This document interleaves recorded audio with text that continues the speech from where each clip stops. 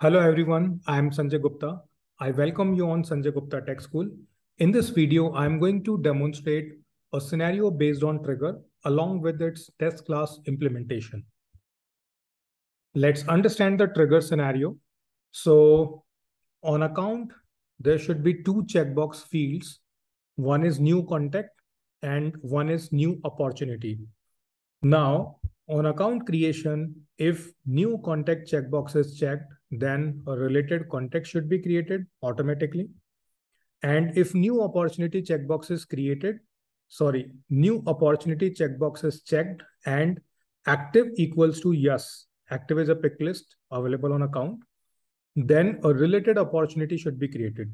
So either new contact or new opportunity is checked, then contact or opportunity should be created. If both are checked, then both contact and opportunity should be created.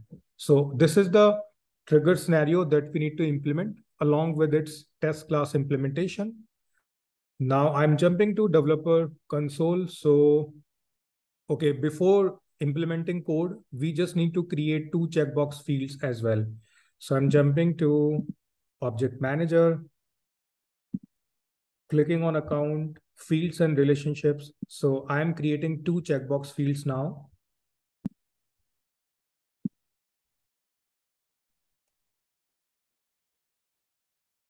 So first field label is new contact.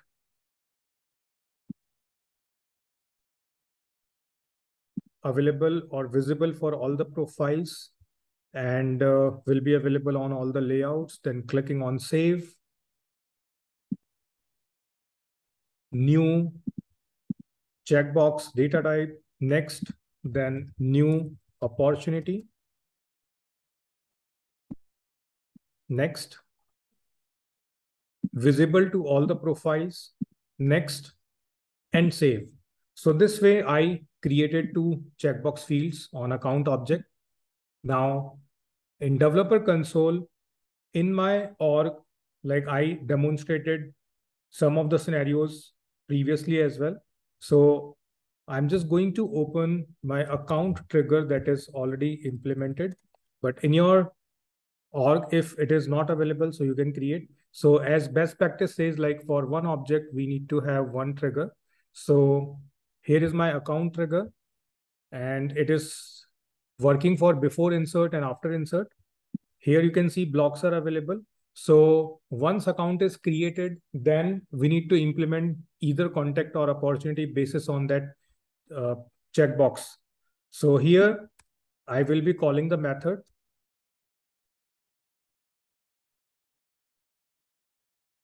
create contact or opportunity, and I'm going to pass trigger.new.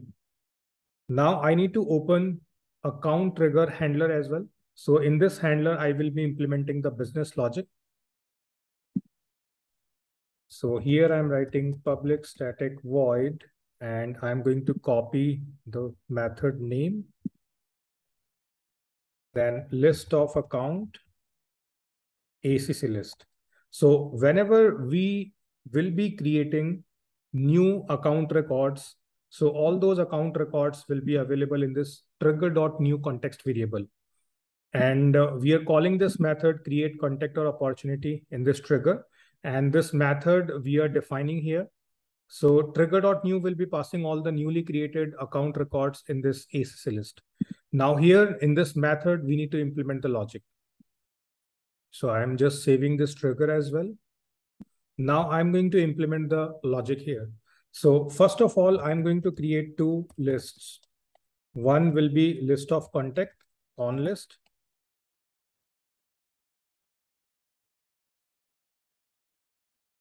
Then list of opportunity.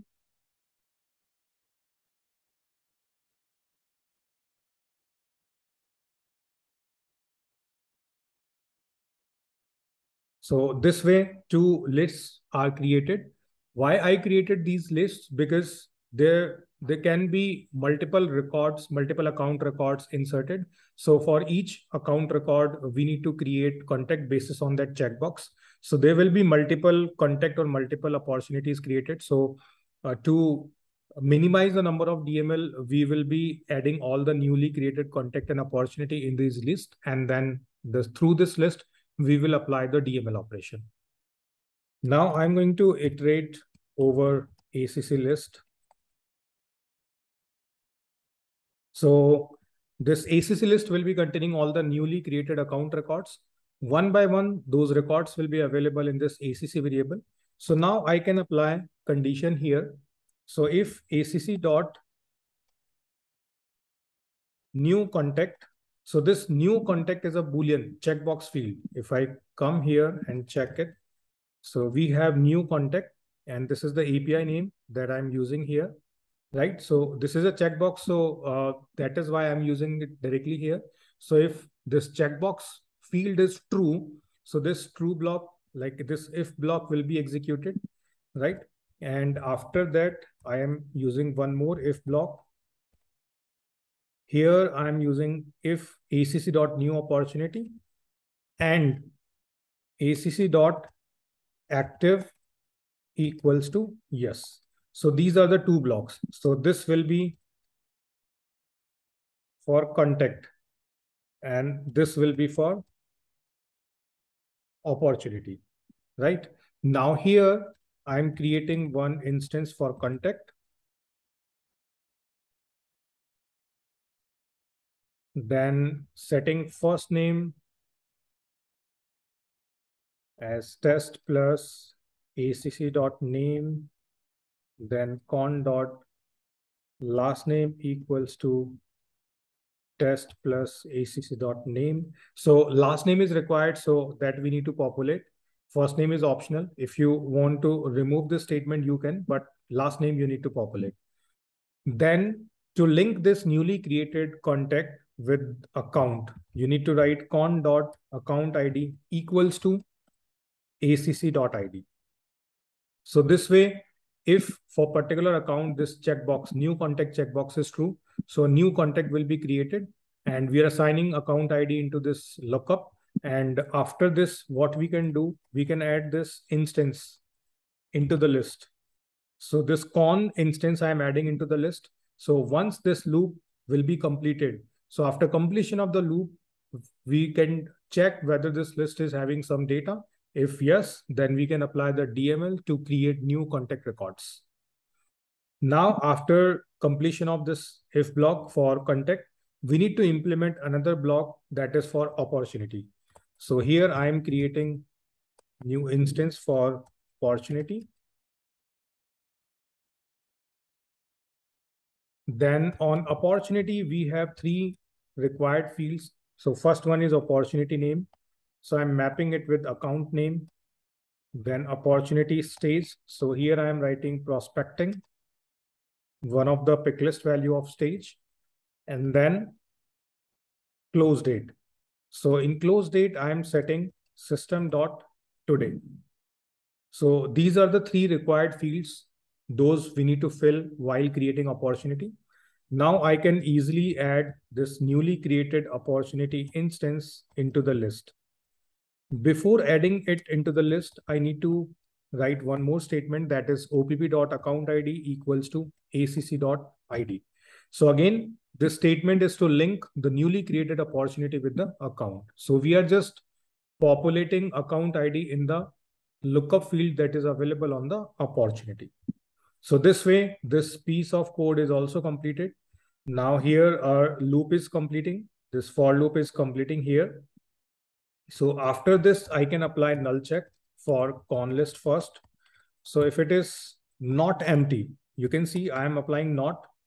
So if it is not empty, then I can write insert con list. If you want to apply this null check differently, so you can write it like this as well. If opplist.size is greater than 0, so this is another way to check whether some data is available in the list or not. So here you can write insert opplist. So this way, the code is implemented, right? So now it's time to test this code from the UI. So I'm just saving it and now I'm jumping to the UI, doing a refresh. So now I'm going to create new account record. Okay, let's check whether any other. Okay, so here we have create related contact and related opportunity function. So I'm just commenting these because these I implemented for previous demonstration. So I'm just commenting these so that because these functions will be creating one related contact and one related opportunity automatically. But we need to create contact and opportunity whenever that new contact or new opportunity checkbox is checked. So I'm just saving this. Now doing one more refresh. So I'm clicking on new and trying to create new contact. So sorry, new account 1109. And here we will find two checkboxes. So here you can see new contact checkbox is available. So I'm checking this checkbox as of now, clicking on save. So in the related list, you can see only contact is created. Contact is having first name and last name same like test, then account name, then test and account name, right? And opportunities are 0. So contact part is working fine. Now I'm going to create one more account. So ACC 2209. And this time I'm going to enable this checkbox, new opportunity. And we need to set this active as yes, so that opportunity will be created. So I'm clicking on save. So this time you can see only opportunity is created, contact is not. But if you create one more account and you check both the checkboxes, new contact, new opportunity, and active is also selected as yes. So you will see both contact and opportunity will be created. So this way you can apply the condition basis on this requirement, right? So I hope you understood how I implemented this whole scenario with the help of trigger and trigger handler class. Now I'm going to implement its test class so that the method which I implemented here, we can make sure it is covered properly, right? So I'm going to open account trigger handler test class, which I implemented already for previous demonstrations. Now here I'm going to implement one method. So you can see some methods are already implemented. So I'm going to implement one method here so that I can check the implemented create contact or opportunity method, whether it is covered or not. So here I'm writing private static void, then test create contact or opportunity. And here inside this method, I am going to implement the logic and I need to annotate it with @istest as well. Now, first of all, I need to create account. So what I'm going to do, I'm just copying this code from here and I'm pasting it here. So I'm going to explain it what I did. I just created a count list, then iterating a loop 5 times, which will be creating the account records, right? Now here you can see industry set as energy, which is not required in this case. So I'm just modifying it as new contact. And here I'm writing as true. Okay, so what I'm going to do, I'm going to run it 10 times. And I'm applying if I modulus 2 double equals to 0, then this piece of code will run. Else acc.new opportunity equals to true and acc.active equals to yes. So 5 records will be having this new account as true and 5 records will be having this new opportunity as true and active equals to yes, right? Okay, so this is not working, like mod operator is giving some issue. So I'm just removing it.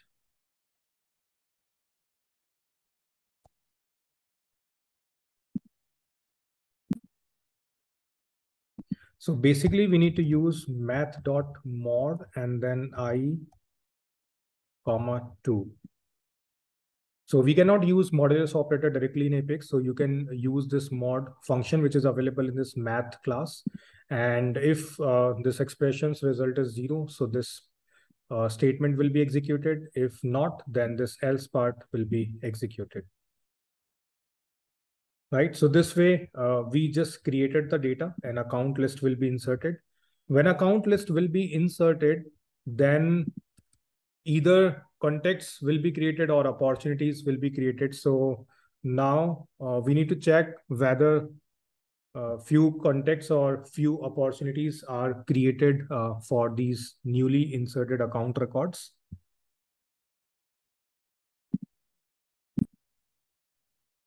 Okay, so here I'm going to apply one SOQL.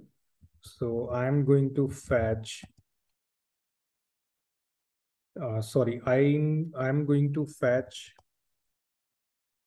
contact. So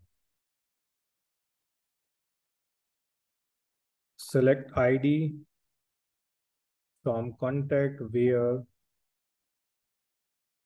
account ID equals to ACC list of 0.id.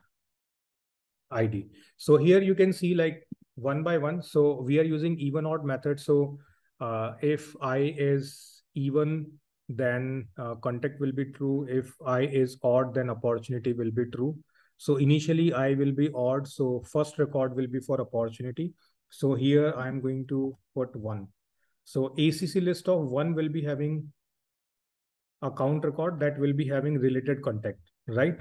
So now I'm fetching it in the contact list. And what I can do, I'm creating one more list of opportunity.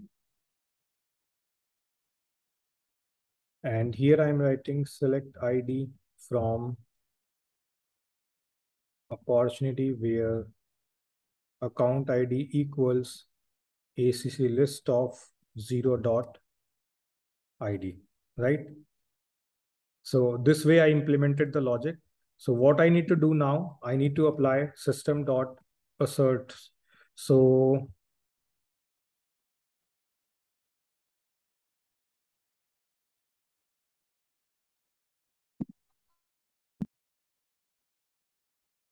I'm choosing this option, and here I'm writing con list not equals to null.